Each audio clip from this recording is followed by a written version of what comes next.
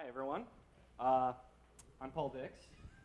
I live in New York, and I work at a company called No More, which is a search startup. And occasionally, I get to hack some sweet, sweet code. So anyway, let's get on to the talk. So what does synchronous reads and asynchronous writes actually mean? Well, what it means is you do your data reads through services. Generally, when you're reading data, your users are waiting on it. So they've requested it, and you have to get it back synchronously. So that has to happen inside the request-response lifecycle. Meanwhile, your data writes, you route through a messaging system or queuing system. And you can do this asynchronously because a lot of the times you just want to store the data. You don't need to get a specific response back to the user right away. And one of the other things it's about is creating loosely coupled systems that are a bit more flexible because they don't have to contact each other directly when they do things. So one of the things you may be asking yourself is why the hell you'd want to do this. You like Active Record, you like Rails, and you like Ruby, and you just want to keep a really simple system. Well, as we all know, Rails doesn't scale. Well, actually, maybe it's your database that doesn't scale. And really, monolithic applications don't scale. Having your entire application inside one code base means that over time, as it gets mature, it gets really big, and it can take like 30 minutes or more to run your test suite. And also, if you have just like a simple update, you have to redeploy the entire thing. So if you have lots of traffic, and this could be user traffic, or it could also be traffic on your back end, like data processing. Or maybe if you have multiple applications, where you have to share the same business logic or read from the same data stores. Or if you have multiple background processes that have to share data and perform things based on when events occur with that data. Or if you have complex business logic where you want to spread it out over multiple systems so you don't have everything contained in one place. If you have one of those situations, then you might want to take a services-based approach, which is what pretty much this talk is about. So Java developers who work in the enterprise sometimes refer to this as service-oriented architecture. Now, the problem is that service-oriented architecture is usually you bring along acronyms like SOAP and WSDL, and this is kind of the blood-filled hellscape that I imagine you enter when you do these things. So that's kind of scary. So for this, the tools that we use are a bit different. So for synchronous reads, it's all about creating RESTful services. And with RESTful services, you get all the things you normally expect, like descriptive URLs, taking advantage of the HTTP verbs, get, put, post, delete. And for that, I'd recommend Sinatra. And I'll get to the specifics of it in a bit, but it's a lightweight web framework built on top of Rack, and really I'd call it a services framework. So once you've done that, you have to pick a serialization format. How are you going to represent the messages? So for that, I'd say JSON. It's really simple, it's easy to use, there are effortless libraries in every single language. Now, I know you can use XML, but XML is bloated and complex, and besides, it makes children cry. So, asynchronous writes. Now, actually, I want to talk about this picture for a second. I tried to come up with a picture to go with the word asynchronous, and this is the best I could do. It's something called an asynchronous electric motor. I don't know what that is, but. So for asynchronous writes, you actually need a messaging system to write all of your data through. And for that, I'd suggest RabbitMQ, which is a powerful messaging system, but it also has that in addition to just like regular queuing kind of stuff. And finally, you'll need a data store. And one of the advantages about this approach is that you can choose any kind of data store you want. And in fact, you can have multiple data stores deployed. So where it's appropriate, you can have a SQL database, and other places you can have one of the NoSQL options that were covered yesterday. So let's get into some more specifics. But first, I want to give you a word of warning. This talk isn't about new applications. it's not about greenfielding projects. It's about solving existing problems that you have. See, I, like many Ruby programmers, tend to jump on top of new things because, look, shiny. But don't go overboard and don't overthink it. Joel Spolsky calls people that exhibit this kind of behavior architecture astronauts. And I'm going to quote something that he wrote in that article. He said, "Sometimes smart thinkers just don't know when to stop, and they create these absurd, all-encompassing, high-level pictures of the universe that are all good and fine, but don't actually mean anything at all. These are the people I call architecture astronauts. It's very hard to get them to write code or design programs because they won't stop thinking about architecture. So don't be paralyzed by your architecture. Remember, your first goal is to build something. So don't be a spaceman. You're not an astronaut." Now with that out of the way, let's see what it looks like. So this is kind of your standard Rails application. You have Rails, and you have your trusty database. And then you add in some background processing. So you have something inside of lib maybe, and you're using like a database back to queue. So you've got DJ or BJ or one of those J's. And then of course you add memcache. And of course you have a server. And then to scale up, you add a few more servers. So now you've got like 3 different servers. You've got your database. You've got a load balancer in front of them. And the question is, where do you go from there? Like once you've gotten there, what do you do? Well, maybe you decide because you heard Ezra or Chris or somebody say the Redis is awesome and it scales for forever. You add that in. And then maybe you add a read database just to get a little bit more performance. And the whole time you're doing this, your Rails application is growing in size and complexity in just the amount of code that it has. And maybe you're adding more background processes, and it makes you want to cry after a while. Again, monolithic applications don't scale. When you want to make a change to something, you have to redeploy this entire stack. So what else can you do? Well, instead, you can break everything into multiple applications. Applications we call services. So a real-world example will help kind of illustrate the idea. So this is something taken from my work. Now, we have to parse and process millions of RSS atom feeds every single day. And we also have to process data from external sources like PostRank and some other places. And with that is a bunch of complex business logic. Now, obviously, we don't have user traffic because we're pre-launch, so the traffic comes from these things, and the complexity comes from the different things that we have to do on this data. So some of these things are interdependent. So here's an example. If we pull a blog post from online, we have to store the raw content, scrape a summary maybe, check for duplicates, do language identification, do named entity extraction, classify the content, is it spam or adult, index it for search, run some crazy machine learning voodoo magic, store it in Hadoop for analysis later. So some of these things can run in parallel, while others have to run serially. And others are actually dependent and make decision points based on previous processes. And a lot of these things, we're using different libraries and different languages to accomplish the goal. So originally we came up with something that looked kind of like this. There's this services-oriented kind of design where we have Rails and we have the database, but then we also have different things for indexing, machine learning, crawling, deduping, and this isn't even like all the different systems that were in place. But you notice the interdependencies between the two, between all of them. Like they're all kind of interconnected. And it becomes kind of a nightmare to manage that. And we're using HTTP and JSON for all of them to communicate together. So basically, this ended up, we found like 2 problems with this kind of system. The first is that engagement in post traffic is really bursty. And this is true for a lot of things, obviously, that we're doing online.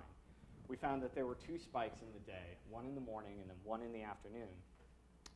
And everybody that was creating a service ended up implementing an HTTP interface and then just putting a queue right behind it so they could just accept messages and queue it and deal with it. And the other problem was that data owners had to notify everybody else. So if I added, say, named entity extraction, I would have to ask the person who owned the storage of the different entries to notify me when something new came in. So that's two different updates that had to occur. So the systems were really tightly coupled. And if one thing failed, it might cause cascading failures across the entire architecture. And tightly coupled things make otters cry. So the idea was to keep the HTTP services for the data reads, which can be optimized and cached and everything like that, while we push the writes through a messaging system. And a messaging system can handle, thousands of messages a second without even worrying about it. So for the synchronous reads portion of the architecture, when we're using Ruby, we're using Sinatra by Blake, probably going to mangle his name, Mizorani, I think, which is also supported by Heroku. But Sinatra is really awesome because it allows you to do things like this. So you can create an entire service in just a couple of lines of code. So in this example, we're getting a specific entry, entries with an ID, and we're returning it as JSON. Now, obviously, we don't have error handling and stuff, but you can see that it's really, really short and elegant. So to call services inside the request response lifecycle, say you have a Rails app and you need to call 5 different services to construct all the data, you really need to do that in parallel. So an example is Amazon. When you hit their web page, you hit about 100 different services just to render the single page.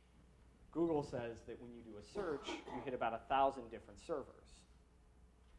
So to do things in parallel, you have two options. Either you can go multi-threaded with native threads, or you can do asynchronous requests.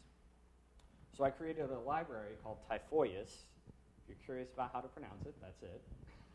The only reason I know that is because I asked Merriam-Webster online. But it has native bindings to libcurl and libcurl multi. Now, libcurl multi uses an evented style, asynchronous style for parallelism. So here's what it looks like. The main interface is 3 different classes. There's the request object, which is what you'd expect it to be, the response object, and then Hydra. Now, Hydra is the thing that kind of manages the connections for you and makes sure they run in parallel. So in this example, we have 2 different requests that we're constructing. By default, requests or get requests, unless you specify. And then we're queuing them up. And they don't actually run when I call queue. It just tells Hydra, we're going to run this request at some point soon. And then when I call run, that's actually a blocking call that doesn't return until all of the requests that have been queued have finished. And it runs those in parallel. So the response object is pretty simple. It has 4 main accessors on it. It gets associated with the request, and it has code, which is the HTTP response code, body, which is the body, time, which is the response time in seconds, and then the HTTP headers. Now, one of the things you can do is you can also assign an onComplete block to your requests. So if I issue a request, say I issue 3 or 4 different requests, and in one of them, I say, I want to issue another request based on the response that I got. So here, I'm just taking the body, parsing it, and handing it to this post object. And then I'm saying, okay, whatever the links are on the post, I want to get the first one.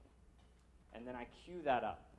So mind you that when I'm doing this, the operating system is actually managing all the requests that I had going. So they're still going even though Ruby is doing this. And when I queue this 3rd request up, it starts it right away. So visually, that would look something kind of like this. So if you have 4 different requests that you start at the exact same time, and say this 25 millisecond one on the bottom is the one that kicked off this 3rd request, and the 3rd one takes 30 milliseconds to complete, all of them complete in only 55 milliseconds. So previously, I had at the bottom post, so I'm returning that post object. And the reason I did that is because whatever's handed back from the onComplete block gets put into the handled response accessor on the response object. So one of the other features is memoization.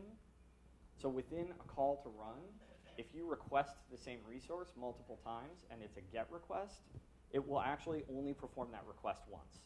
So if you ran this code where you're making 20 requests to the same thing, and you looked at the server, what you'd actually see is that the server got hit once, but the on-complete blocks, if you had them for the request, would be called for every single one. It also has support for built-in caching. So you can set a cache setter on the Hydra object and a cache getter so that when you make, and it only tries to cache GET requests. So when you make a request, you can set it using the cache key, which is just a SHA hash of the URL. And you can cache the response and set the timeout. And the last line, if cache timeout, means just don't cache it if they didn't actually set a cache timeout on this request object. So that's the other thing is, on a per request basis, you can say how long you want to cache it.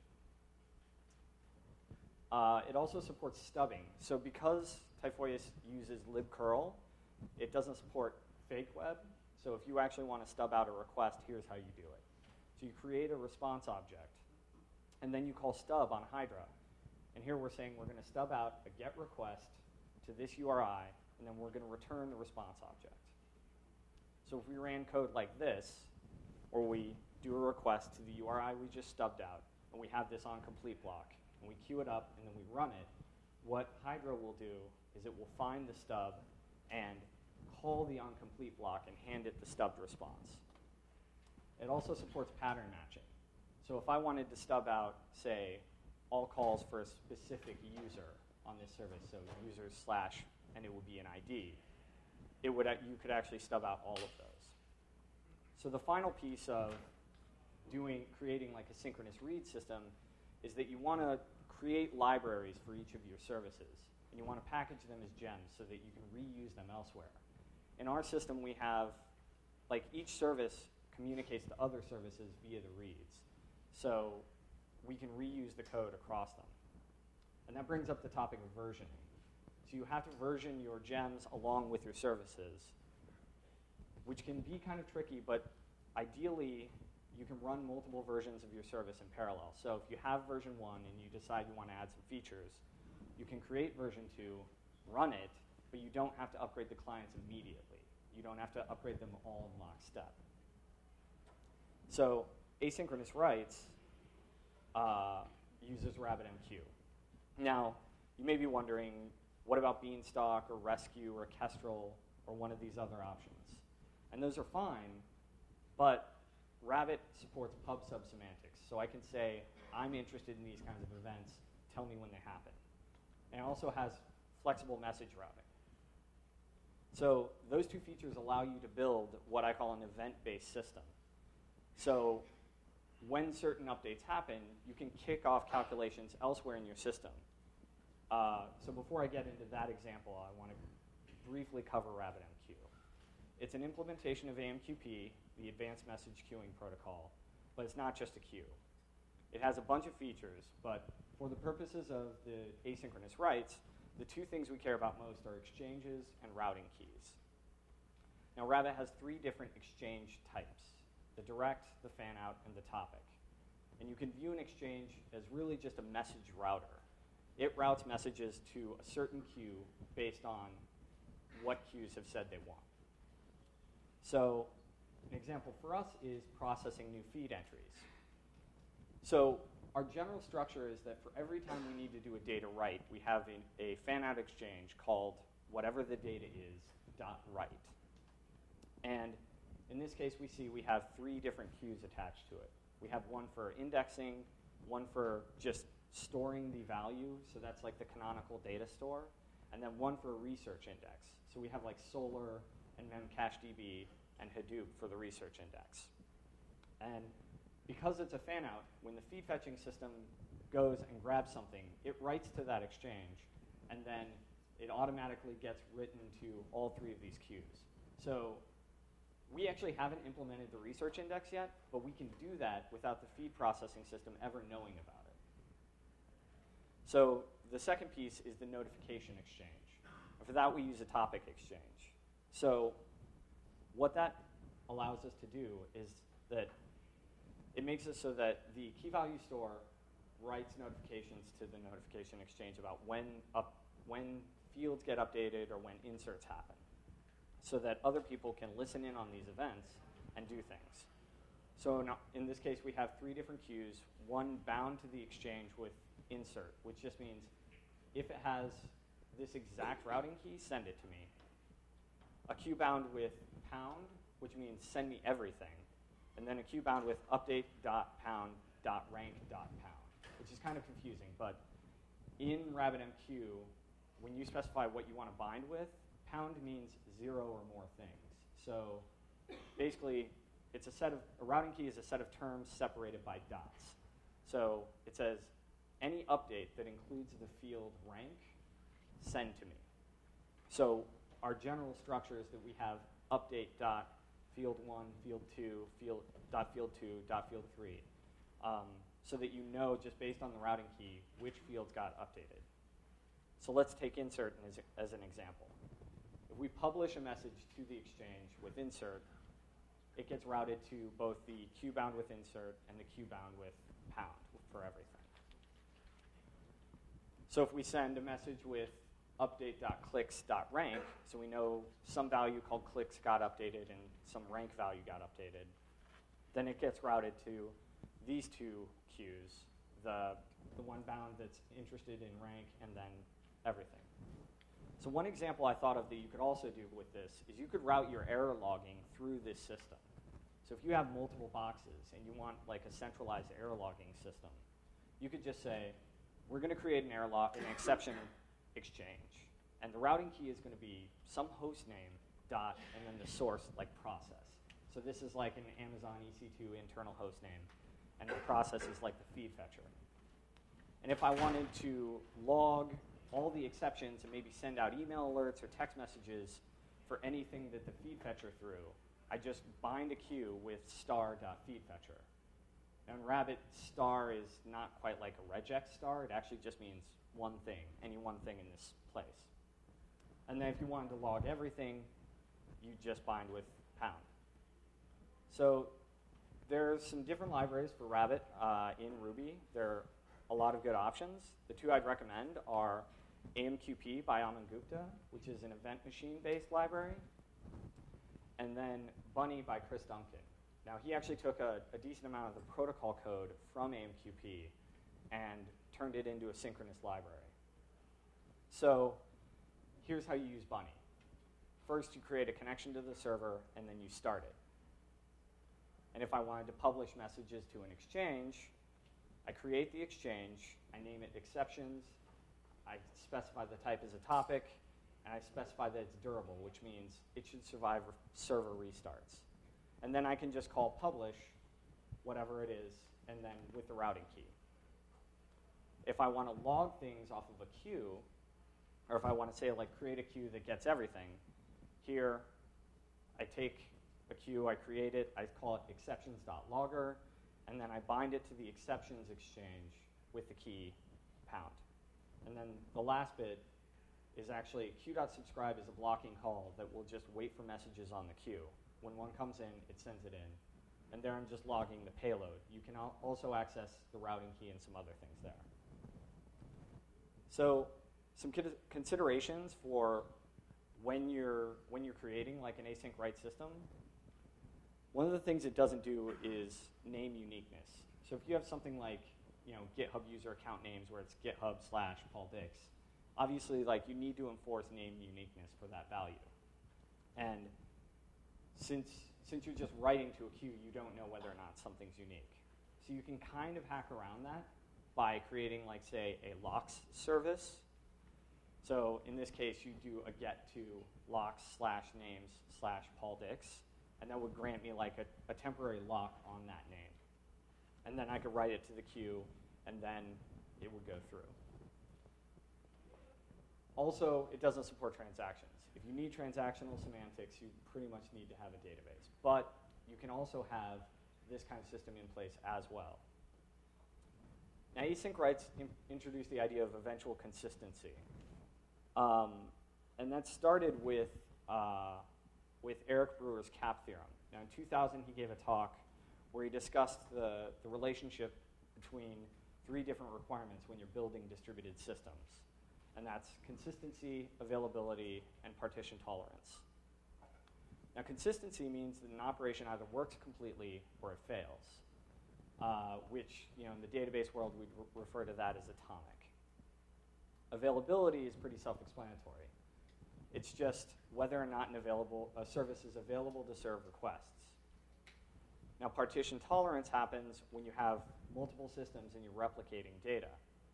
A partition occurs when two systems lose connections with each other, which would cause one of the systems to fail. So, defined formally, partition tolerance is no set of failures less than total network failure is allowed to cause the system to respond incorrectly. So the CAPS theorem states, pick two of these things. You can have two. So Werner Vogels, the CTO of Amazon, brought up the idea of eventual consistency, which is you can have partition tolerance and availability and have eventual consistency. So it's kind of a weak form of consistency where it states if no new updates are made to an object, eventually all accesses will return the last updated value. So basically, if you have two storage systems and you have storage A and storage B, and they're replicating data between the two. In a strongly consistent environment, if you write data to storage A, that data write doesn't succeed until the replication to storage B has actually occurred. So if you create a partition and you break the connection between the two, data writes to storage A will actually completely fail. Now, in an eventually consistent environment, the data writes to A can succeed, and later on, when the connection is restored, the data is replicated over to storage B. But in the meantime, if you make a read request to A or a read request to B, you might get, if you make a read request to B, you get stale data. So really, synchronous reads and asynchronous writes is about trade-offs. You lose strong consistency. You lose iteration speed. It's not going to be as fast to create applications using services as it is to whip up some tests and do some active record design real quick. You have to do a little bit more upfront work. If you're doing services, you have to create the service itself. You have to create the worker that's going to read off the queue and save the data, and then you have to create the client library that can call out to the service. So what you gain is scalability, both in terms of how large your application code base is and how easy it is to manage that, and in terms of actual traffic. And loose coupling, which I think is one of the real benefits. So, for instance, next week when I go back to work, I have to implement the system for trending stories. And I can implement this system by just binding a queue to the notification exchange and not telling anybody else about it. So I can create it completely without anybody else having to worry about it or change their code or run any tests. So it's also about single-purpose services, creating small, bite-sized things that can be contained so that you can test them in isolation and deploy them also in isolation. And I think if you realize it's about trade-offs, services and Ruby and Rails apps can actually be friends. So finally, a little advertising. My website's pauldix.net. I'm posting right after the talk links to additional reading on all this stuff if you're interested. My GitHub's pauldix. My Twitter's pauldix. And also, I'm writing a book for Addison Wesley that's kind of about this stuff called Service-Oriented Design with Ruby and Rails. And it looks like I have time for questions. Yeah. You were talking about having services that do specific things, that small applications that, your service, small services. What if you have a wide breadth of data that's all tightly coupled? Right. But you want to split the functionality into smaller chunks. Is there a good way to do that? Right, so there are a few different methods you can use to try and, so the question was, is there a good way to break out pieces of data that may be tightly coupled? Is that correct? Or have strong relations between each other? So a few of the strategies, eventually you're going to have to perform joins across services. And that's one of the reasons Typhoia supports memoization, if you have like, in our example, we have like blog posts. If we get a list of IDs for those blog posts, and they have source IDs, and we don't have the sources actually in there, then we have to make individual requests for those sources. And the memoization makes sure that we don't copy the requests. But the different methods you can use, one is you can say logical function. You can partition on logical function. So you can say, okay, this is an indexing and storage system, so it's going to go over here. You can also partition based on read or write frequency. So something that's updated really, really frequently might need a different type of data store than something that's read very frequently. And I guess one of the other ones you can do is you can try to minimize joins. So if you have like Facebook, for example, and you design it so that you have like a user system that stores the users, but then you also have like the stream service so that when I write some update that I'm giving a talk and that goes out to all my friends, well, if you actually have a system where you're like replicating the data, you're denormalizing it, you're sending it out to everybody. So if I write that to the stream service, it would make sense to keep the friendship graph inside that service because it's going to need to access that a lot. So you want to minimize like the cross-service joins. Like you will have to do them, but if there are certain joins you're going to be doing very, very frequently, you can keep them all like within the same umbrella. So. Is part of the strategy of letting the writes work a little differently so that you can denormalize and let that possibly do more work and take longer? Or is denormalizing like a separate concept there? How is denormalizing? So the question was, does doing the writes through the messaging system align with the concept of like, so you can do denormalization easier? So or? you could basically do some work to make your reads have more data. Yeah, so is it so that you can do some work to make your reads have more data or perform better? And yeah, it would be. If they're like aggregate statistics that you need to calculate that you want to store, you can calculate those as the data writes come in.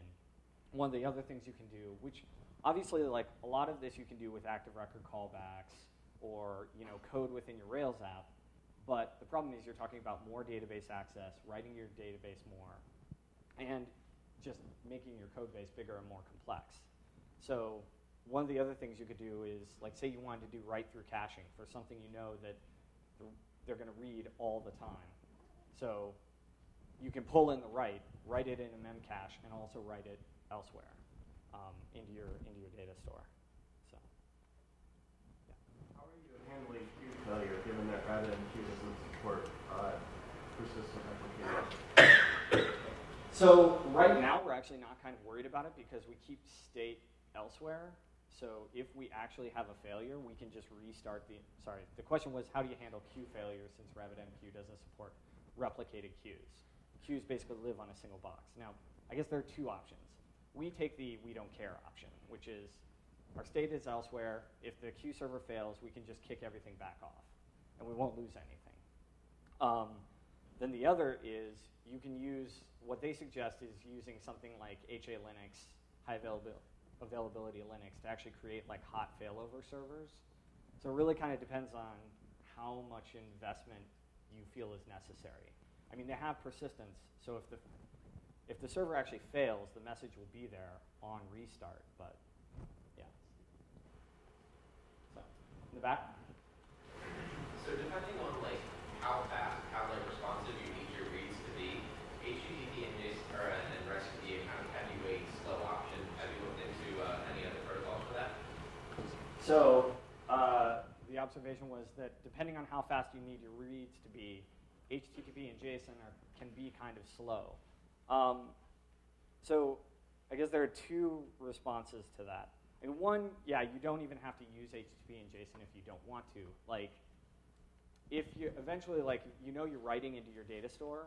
So if you're writing into memcached.db, you can just say, if you want to read this data, you have to read it directly from the data store.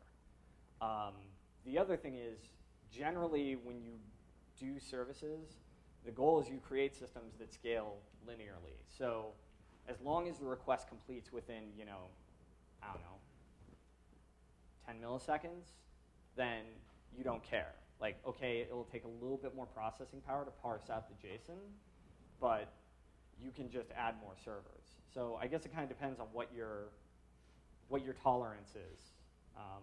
And then obviously, Tom gave his talk on the first day about BERT and Ernie, and then there are protocol buffers and Thrift. But I prefer the simplicity of just using HTTP and JSON. And the other thing is we have like a polyglot environment, so it's easier for everybody to just make requests to an HTTP service and parse the JSON than to make sure everybody's individual libraries are operating the way we expect them to work, like the database library or whatever. So,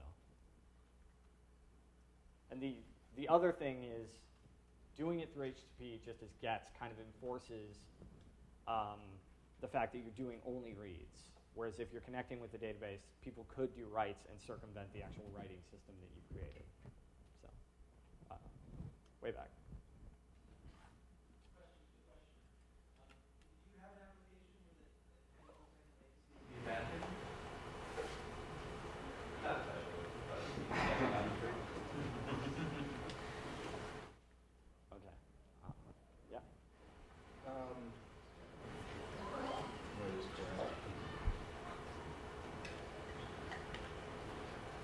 We can come back. Okay. Yeah. What kind of limitations have you run into with RabbitMQ? Because I've got an application that I've been working with a friend on that we've tried to push Rabbit to its boundaries, and we were doing topic exchange stuff, and it was exploding and using 100% usage for what I thought was pretty simple stuff that we were using lots of routing keys. So one of the problems is as you add more routing keys to a single exchange, it makes it harder for it to do the lookup. So that's why we're actually creating multiple exchanges. Sorry, the question was what have you found of the scaling properties of RabbitMQ? Because he had problems where topic exchanges were topping out the CPU when he was routing a lot of messages. So yeah, we have separate exchanges for each individual thing to keep the key space small. But right now we're routing, I don't know, probably about 10 million messages a day on a single server, and it isn't even breaking a sweat. So. Yeah, we moved to direct exchanges, which solved that problem. But we expect to have like thousands, tens of thousands of routing keys, and so far it's working that way. Right. We're interested in the limitations, and it just seems like it might be hard to work with. Right. Well, and the clustering is actually good for exchanges, because if you create a cluster, the exchanges actually get replicated across everybody in the cluster. Right. The queue lives on one server, but the routing functionality lives on everybody in the cluster, so you can span that out. Yeah. So do you use this to replace the data layer on your Ruby on Rails application, or?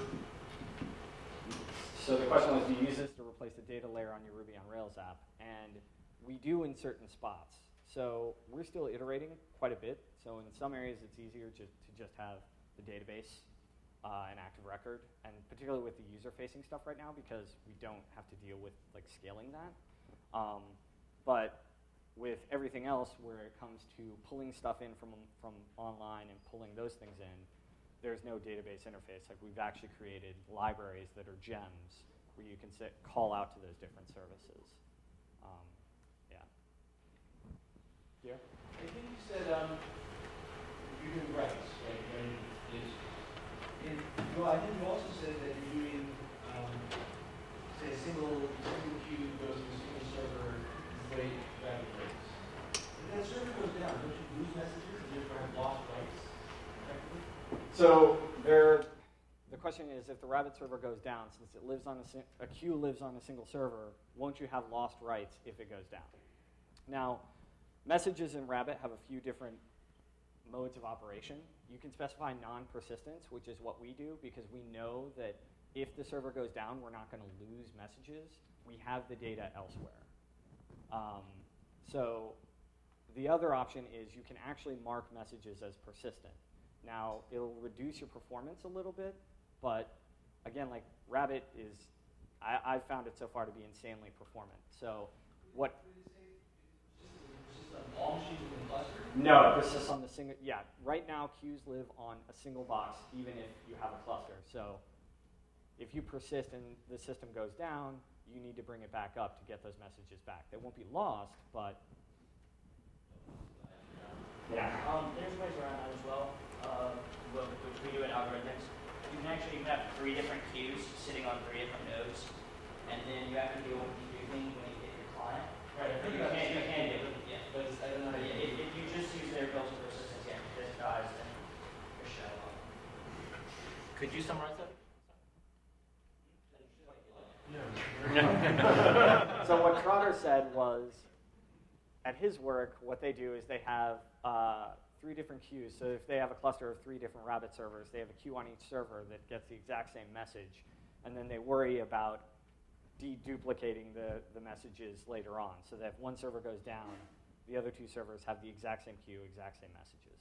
Or you can do hot standby with disk replication, like with SAM. Yeah. If you use like AJ Linux, you can do hot standby and only be down for a couple seconds. So, you got one?